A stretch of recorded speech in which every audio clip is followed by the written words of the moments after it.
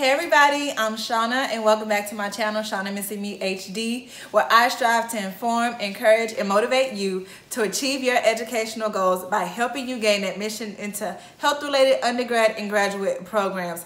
And today we are talking about something completely out of the ordinary. I am reacting to the craziest anesthesia video I've seen on YouTube so far. Don't get me started. Before we get started, if you're new to my channel, welcome. You know what to do. Go ahead and press subscribe and make sure you hit the notification bell so that you're the first to know when I release the next video. Also, I want to make an announcement to my current subscribers and potential subscribers. If you haven't noticed, I've recently switched to uploading one video per week. I'm trying to be consistent on Thursdays. As you guys know, I am a resident physician and things are getting hectic. I'm like super busy, working a lot, studying a lot. I am a mom, so you guys know my schedule is very jam-packed. And so I did not want to completely stop making YouTube videos because I know you guys need them, but I definitely have to compromise and take a step back at making so many videos per week and prioritize my education and training, which is obviously my residency, right? So yes, look out for my videos, hopefully every Thursday. But if things start to slow down, don't think that you can't reach out to me. Again, the best way to contact me is on Instagram. I am a few days behind as far as responding to some of my Instagram messages, but don't give up on me, guys. I'm going to get back to you. And also, I just want to do a special shout out to one of my viewers. I believe her name is Salon. She is the person who told me about this video that she wanted me to react to, and I'm so glad she showed it to me because I hate that this video is kind of like circulating on the internet and low-key causing people to be traumatized. So again, if you're new to my channel, I'm an anesthesia resident, which means I'm completing my training to be a fully board certified anesthesiologist. I'm in my first year of anesthesia, but this is my second year of residency. I wanted to share that so that you guys understand the relevance of why I'm reacting to this video. This is my first reaction video. I've never done this before, so y'all bear with me. And this is like really spare the moment. I should be studying right now, but I'm with y'all, okay? So I hope y'all like this video. So this is a video of an anesthesia provider intubating a patient. Now, I say anesthesia provider because as we know, the anesthesia team is made up of anesthesiologist and or a CRNA and or anesthesia assistant. So all three of those people can actually intubate a patient. Also respiratory therapists, emergency medicine physicians, critical care doctors. But in this video, the title says an anesthetist administers general anesthesia. So I'm assuming possibly a CRNA, but we can't say that for sure. So let's just keep it at an anesthesia provider, okay? Also, this video was uploaded by The Apprentice Corp. So I will include all the information to this video in the description box. So it looks like he is giving the patient an induction medication called propofol. And propofol is a medication that actually provides anesthesia, okay, is what we use to induce or to begin the anesthetic before switching over to volatile or gas anesthetics. The medication does not paralyze you. It does not prevent pain. It simply makes you unaware of what is going on, okay? And then depending on your size and your body and how things break down in your body, all patients don't require the same exact amount of medication. Some require a little bit, some require a lot. Okay, so you never really know.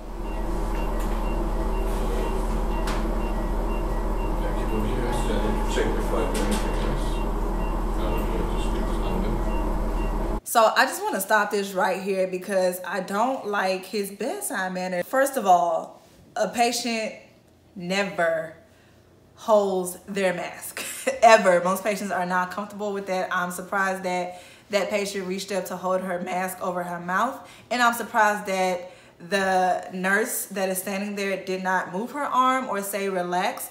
And then I'm more surprised that the anesthesia provider literally just threw her arm to the side, you know what I mean? Like gently reassured the patient that everything's okay, they can just relax, and that they'll be off to sleep soon.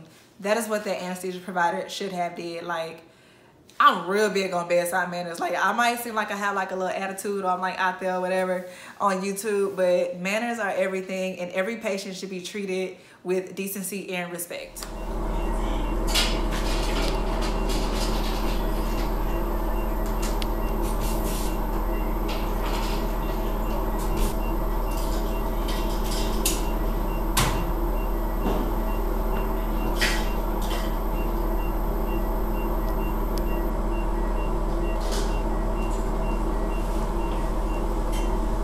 So as you can see, he is giving more medication, more of the same white milky medication. So I'm gonna assume that again, that is propofol.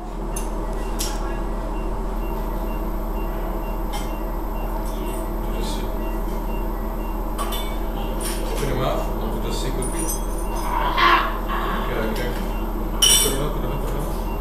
you. Y'all, as you can see, the patient blinked. It sounds like he said, "Open your mouth for me." Oh my God. Y'all, you never. No. Alright.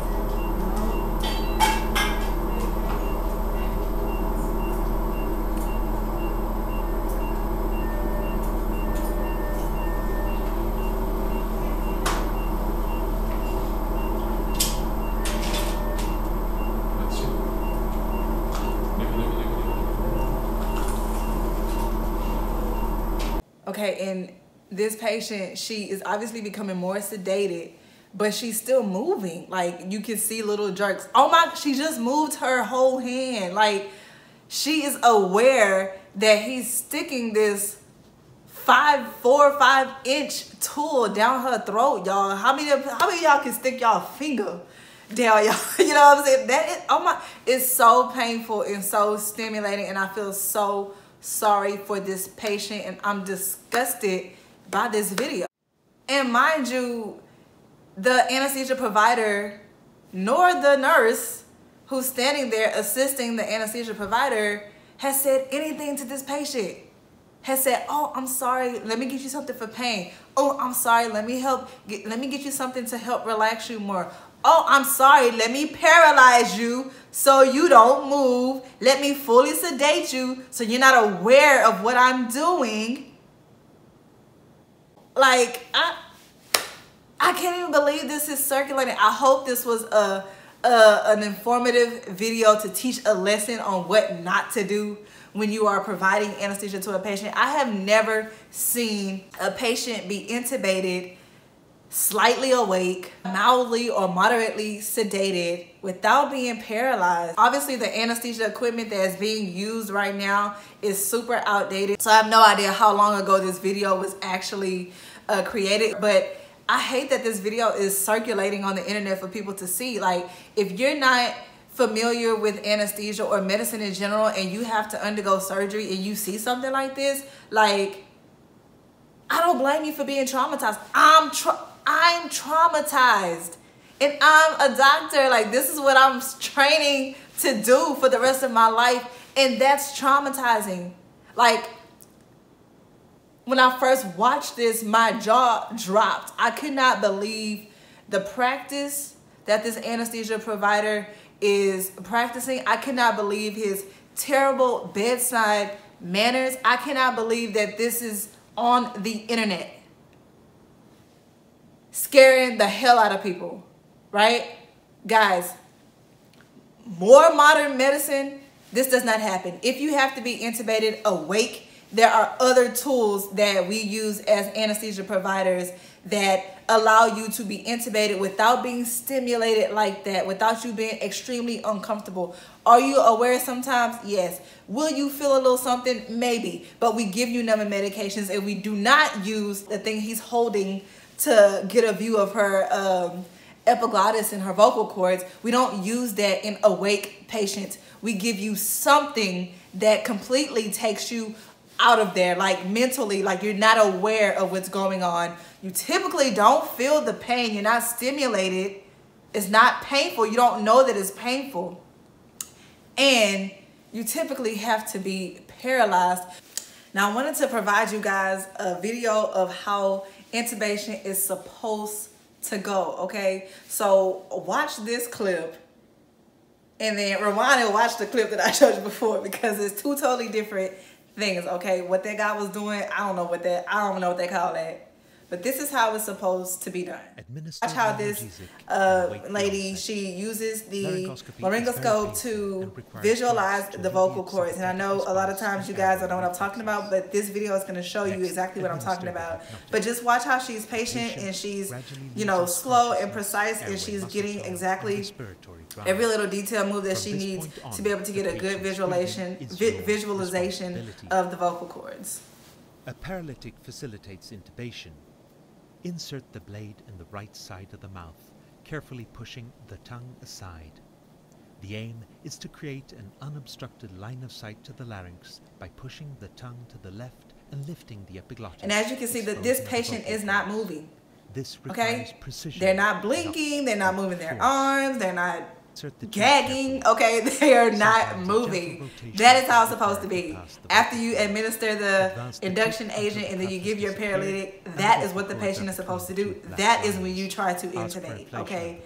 No time before that. Okay, so what this video is saying is correct. And I do want to point out the fact that I see in this video, which was uploaded within the last year, or no, when it was recorded. But in this video, they also have weird looking masks. Like, we don't use masks like that anymore. So I don't know if that's maybe it was just a video recorded long ago, or if that is actually how things look in other countries, in other areas of the world, where the actual equipment is just different, but they all do the same thing.